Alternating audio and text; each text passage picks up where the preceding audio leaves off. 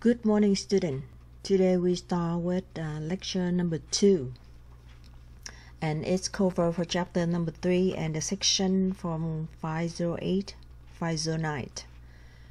When I said lecture number 2, that means we have the second one. We have the first one already, so you need to review the first one before you start with the second one.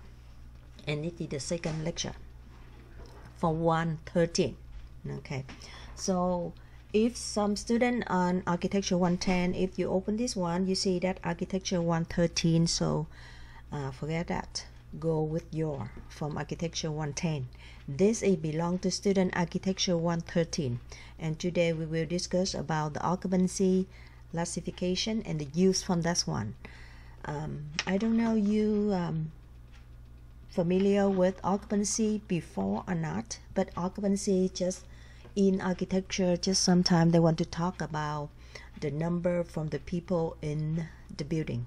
So for example, you go to the restaurant, in the entrance and close with the lobby area, you can see one, if you look at on the wall, they can put the note like how maximum occupants in use. For example, they say 325 occupants.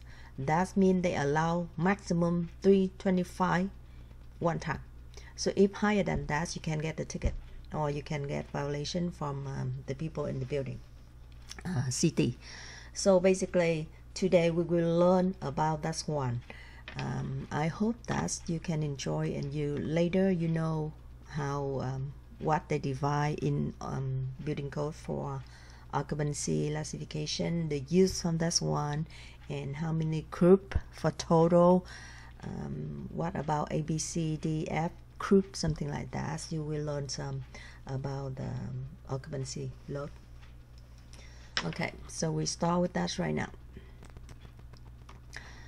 When you hear something about the occupancy, usually we have 10 general occupancy groups.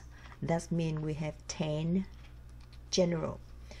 They divide by the letter. You will learn later. In the key points, you can see that you need to know about occupancy group. They have 10 of them. How about space? They occupy with a different time, or with time from activity, assembly use, or how small for assembly use, classify, or different occupancy. How about the structure between them or inside of them? And what is the group B? Group E stand for what? In this chapter, you will learn about that. Group I, Group H, it stand for what?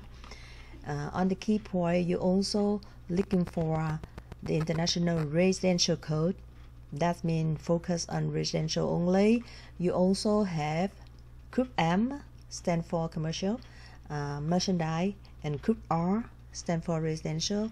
What is R1, R2, R3? So that means International Residential Code. It show you what is it, and in this chapter we will go with that one. I hope that after this chapter you can know exactly what the group is and how you decide between the different one in one building, or it's the same group but different classification, and more information about the building codes about this one for this chapter. So basically they divide 10 general group, but one of the group they divide as many different one. So that's why totally when you look at this, we have 10 of them. 1, 2, 3, 4, 5, 6, 7, 8, 9, 10 different group, and each of the group one they can divide more. It depends on the type from the occupancy, and depend on the number from the people, general like the age, use it for the condition from that one. So now, if some people ask you how many groups in in the building code design, and you said that generally they have 10 of them. The first one is assembly, education. I call for alphabet. Assembly, business, education, factory, hazardous, institutional, merchandise, residential, storage, and utility. So general we have like this. After that, each of the group 1, maybe they can divide more, belong to many conditions, they can divide them more. For example, group A, assembly, we have A1, it covers for theater, for concert halls, for motion picture theaters. And group 2, A2, you can see that it stands for casino, nightclubs, restaurant, and banquets, something like this. Group 3, they cover for amusement, art gallery, bowling alley, place for worship, community halls, any kind of halls, library, museum. And group 4, skating rink, arena, swimming pool, tennis court. Group A5, they have amusement park, structure, pleasure, grandstand, and stadium, something like that. So just know, very basic one, just know that we have generally 10 different groups in the code, and after that each group they divide more specific for each of them. Okay, so now if sorry, B, when you learn before 10, you can see that group B this include for the U from the business, a lot of the business one. However, if you look at this, they have many moderate fire load for the business one, moderate for density level, occupants, and they cover on the group B. So that's why group B standard, that is cover for business one. And what kind of business? It can be banks, it can be animal hospital, can be barber, beauty shop, car wash, cleaner, educational occupancy above 12 grades, lab, post office, brings up, radio, television station. So belong to group B. And if we call that the group B, occupancy group is have the number from occupancy. If some of this one they cover for group B, but the occupancy, if they, for example, they have some office or some cleaners, but group B, they belong to group B, but they get the occupancy is so higher than 50, for example, and that changed to group A. So that's why if you see the group 1 like this, they have condition. They have something like the U from the business, the occupancy, and they can change for another group. It's not keep like that forever. So now if you go with group E, E stands for education. But what kind of education? Education, they have occupancy include amount, the orders, the U from the building, the structure. So that's why more person at any one time for education purpose through 12 grade. And this group include for building, the structure, and everything for personal care, service for fewer than 24 hours per day. That means they work look like daycare, right, like this. So that's why the education for group A, you need to know that from the child care, not in 24 hours service. And it belongs to group E. And if you have the group E like that, the child care, they should provide for children 2 years old for the A or less than that for the child care. It's included in group E. And education facility limit to you for older student. If the older student and it's not in the group E anymore, and it change to class B occupancy. See, so if you see group B or group E, some kind they change. It depend occupancy, depend on the the purpose from the user, and the group is just general meaning. And after that, they can change to another one if the occupancy or condition for usage is different, so they can be changed. So now if you go to F usually factory. It stands for factory, industry. Group F. This one includes for the use from the building or the structure. Some of them you can see that it's regard with a loss from manufacture, marketing, or repair or process for operator. So that's why if you look at this group F, maybe the aircraft, appliance, automobiles, bakery, business, cabin and roof, clothing, electrical, electric generation, plants, electronics, food processing, larger than 2,500 square feet. Furniture, so that means millwork, printer or publishing. So that's why this one a lot of factory industrial. So if you look at this, they have separate for two, group FA1 and group F2. F2 is more material than, for example, brick and masonry, ceramic products, foundry, glass products, and gypsum. Some kind like group F2 belong to factory, but is focused on material more than group F1 for processing or some kind like factory. Okay. So if you move a little bit more, you have group H, and group H usually it stands for the hazard, so hazardous. So if you have this group, so that's why all of the structure may be more special regard with the fire. So the material, they call that the hazardous materials. That's the group H classification. It varies based on the type, the quantity, the condition when you use the storage.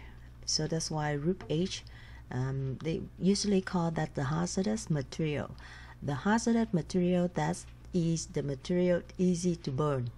So that's why fire structure is very special in this group. And the building codes, if some people apply for group H, it takes time to go focus on the fire structure a lot because it's regard with the hazardous material. Okay, this is some of the table. They let you know that's the class, which one is allowable, which one not applicable for maximum people or something. This is not really clear, but actually you can open the book, you can see that in the material is different, and you can maximum allowable for quantity per contract area, hazardous. Some kind we call that the hazardous material. That means we need to review with the fire. Some kind like they say that's combustible. That means easy to burn, easy to no, not easy to burn, easy to fire.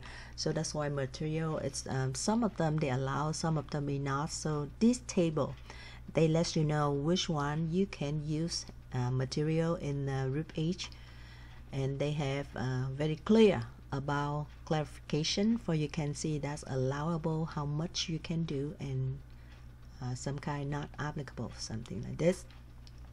So now, and that's group H. Group I is stand for institutional. Group I, institutional. It usually used for the building structure. Some of them they care for supervision and provide for persons. So if you look at institutional, they have classified a group I, and they call that the group I. So that's why they have 3 part times. So if you look at this, that's the main, and after that they have another one. So if you have group I1, it belongs to some of the alcohol and drug center, congregate care facility, group homes, halfway house, residential board and care facility. That means some kind is facility and social rehabilitation facility. So group I, institutional. I2, it may be hospital, nursing home, psychiatric hospital, or foster care. So that's group I2. We have a lot of design on I2. If you are select architecture major, I think that group I2 is a lot of them, a lot of company they work with, because I2, for example, the hospital or nursing home or some kind like the foster care, you use I2. So I2 is one of the group a lot of people design for. Group I3 is covered for jails, prison, or at the center for detention center for some kind like special service. I3, but not much. I think that's on 30 years I'm working on architecture. I have only one design for TOLAC prison gels. Only one. It's on flights. Go to the South San Diego. It's so long ago. Just one only. And it's so funny. When I work for the name from XNTP, and when I work for that, they order for design for TOLAC. The name is TOLAC gel prisons. And when they design for that one, we take like maybe 6 months, 3 months to design for that one. After that, when we finish the design for the first phase and we transfer to development, they change to hire another architect consultant. Do you know why?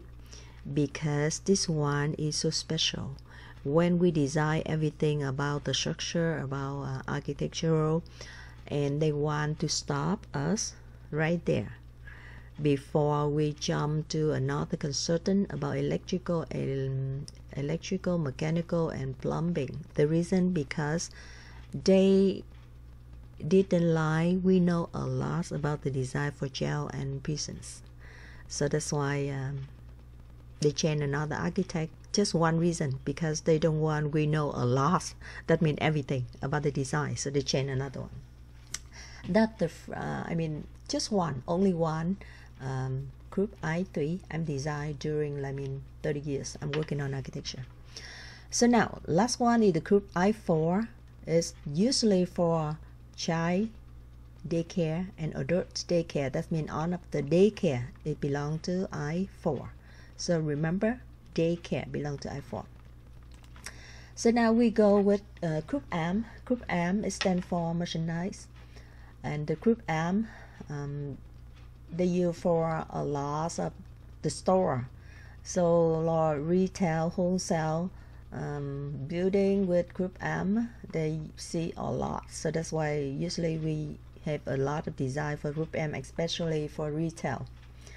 So on the group M, it can cover for department store, drugstore, greenhouse, markets. A lot of market unity design for retail and wholesale store. Retail and wholesale store is very easy on design because everything very standard. You don't have any specific for that one. So on retail one, you design very basic building with wall, spade, and plumbing fixture. Everything very simple for the retail one. Office, but the sale rooms is different. Greenhouse, drugstore. So that's why if you go to M, it's simple. This is regard with the store, the drugstore, everything about the store. And after that we go with R. R is a lot of them. R stands for residential, and if you tell that they design the house, you okay. Because group R is everything covered for residential projects. And R's, if you know about R, they have a lot about for the use for the people to live in, to sleep in, the purpose. And after that relate with the low potential fire service. And if you take care about residential projects, you have to do for 4 different one like this. If you go with FR1, it's for design for any house larger than 10 occupants, R1. And you can do for a hotel or the motel larger than 10 occupants. So group R1, you can do motel. R2 is cover for apartments house larger than 16 occupants. You can do hotel. You can do hotel for non-transition, and you can design for motel also for vacation house on group 2. Group R3 is the house for residential is less than 5 person. It can be 2 children unit, and right now if you go with my channel Happylife-truelife YouTube, you can see Last week I shared with you about ADU. It's the one of them a lot of citizens right now, they design for ADU. ADU stands for accessory building unit. That means you create something extra one from your existing house, and right now the code they allow you to do that.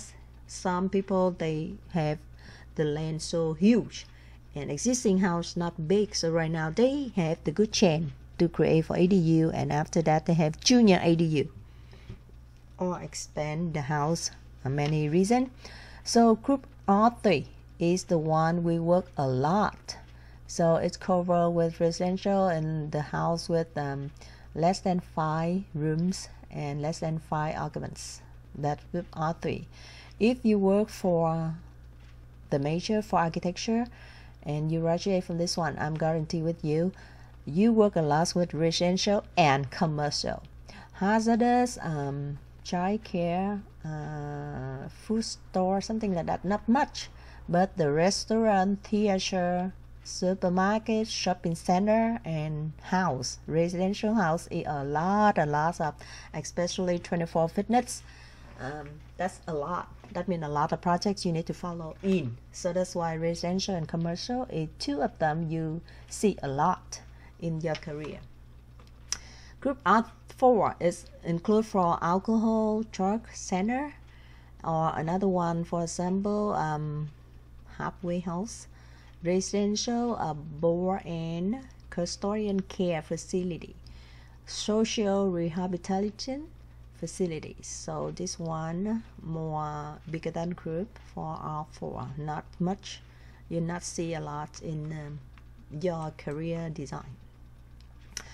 Outside of that, we have more group S, and group S stands for storage. And the storage, that means you cannot live over there. You cannot sleep over there. You just do some kind working, and after that live alone for the storage. So as they divide by 2, S1 and S2. S1 cover books, paper in rolls, clothing, furniture, cranes, lumber, monitor, vehicle repair, garage. This is the S1. And S2 it cover with cement in bath, aircraft hanger, dairy products, dry cell berry, electric motors, food products, gypsum board, glass, a lot of material on construction. It belongs to S2. That means the storage for S2. And U is the group they call that for the group U. If you look at this, they call that this, the U is they have like unverified. So this group U occupancy, they have the structure varies, but it's usually not excessive. Group U, for example, you can see that agriculture building, barn, carports, fence more than 6 feet in height, you call that group U. And private garage, retaining wall, shed, stable, tanks, tower. So basically group U is the garage. So you can see group U for in your house. For example, you have the house and you design for the garage. And the garage, if you have 4 bedroom, 3 bedroom, 3 bathroom, or some living, kitchen, something like that, in the room, separate between room and another room, it's the same group. But if you go with the garage, and if the garage attached with your existing house, and the wall between the garage and your house, it should be 5 rate. And they need to have the gypsum X, the special material for fire. You need to design that one up to the roof sheeting. So that's why between the garage and the room is different roof, because you have group U for the garage, and after that the other group for the house, residential. So that's the reason between them we need to special wall for make sure that it belong to the code, it is the fire rate code. Okay, so Basically you learn 10 of the general group already, so now I just share with you a little bit about one of the building, but they have a different kind of group and what you need to do with that one. For example, you have the big building like this and you have group B for office. After that you have group S for storage, you have group F for manufacture, and group H for hazardous. Because the hazardous, so that's why the wall around them you need 1 hour fire rate resistant for make sure that in case happen in this room it's not affect to another room around. So between group B and group S, you look at this, maybe you consider a accessory, so non-separate or separate occupancy if comply with the section 508. So you need to go 508. You see that group B how maximum for the office one, and after that storage is usually big but not a loss of occupants. So, and after that you have this one, the big area for group F manufacture, and it can have a lot of things right here, so that's why occupancy right here bigger than. So you look at that, just one building but they divide many different groups and you need to solve for each of them. Okay, in another example you can see that group B for business or non-H, that means not hazardous, and this is group F again manufacture.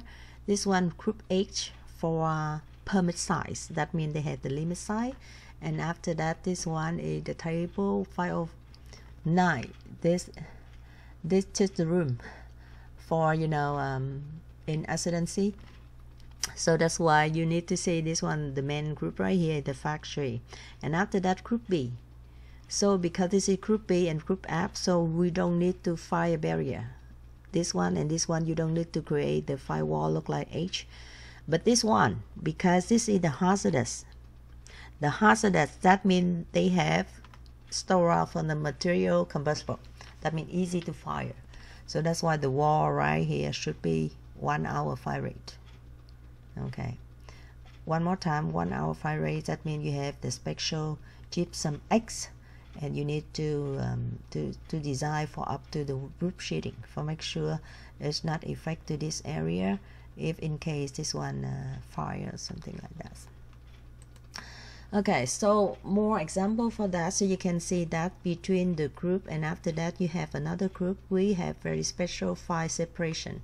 For example, this is group B for business and group A for assembly, and you need to have the wall around group A. We need to do fire separation wall for this one for safety.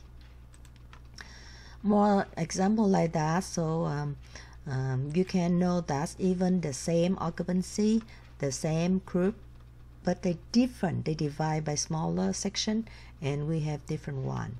This is another example. You can see that group A2, that means assembly, R1 residential housing, and B for business. So between business and R1 we have fire resistant, and after that assembly to residential we need that. Why? The reason because they jump to the roof to another roof, and this is different, so that's why we need to fire separate for that one.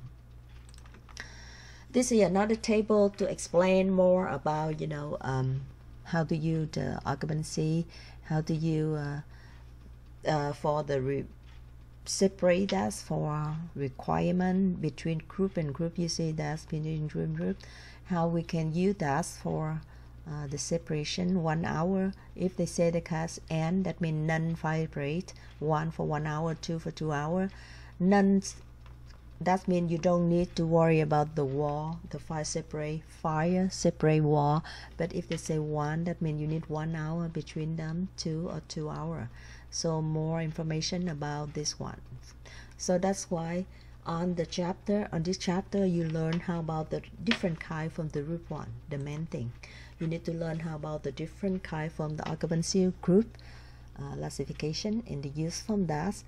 Generally we have 10 of them, 10 of occupancy group, and after that each of the group one they can divide more section for that one.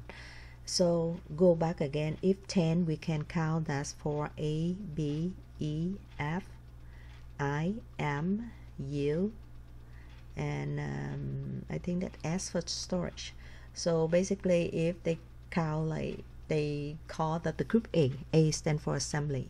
And assembly we have 4 different one, A1, A2, A3, A4. B for business we have B1, B2, and E for education.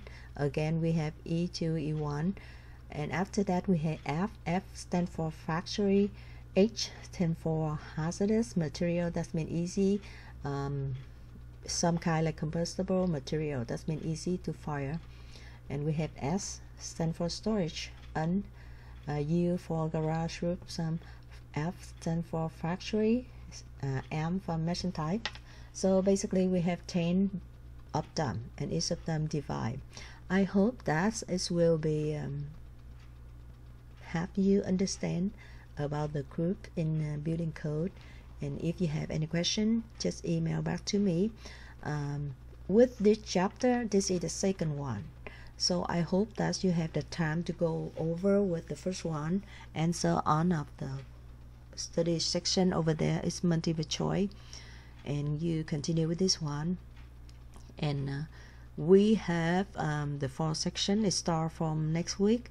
I hope that from now until the weekend you can email for me for make sure that everything will be okay with you on the 4th semester, because email is the right now, temporary right now in this hard, in the difficult periods, this is the best communication between me and you. So even right now I change this one to the online course, but I hope that you spend more time to reading, to answer the question. And if you have question, to email me. I will open conference Zoom, but this is optional.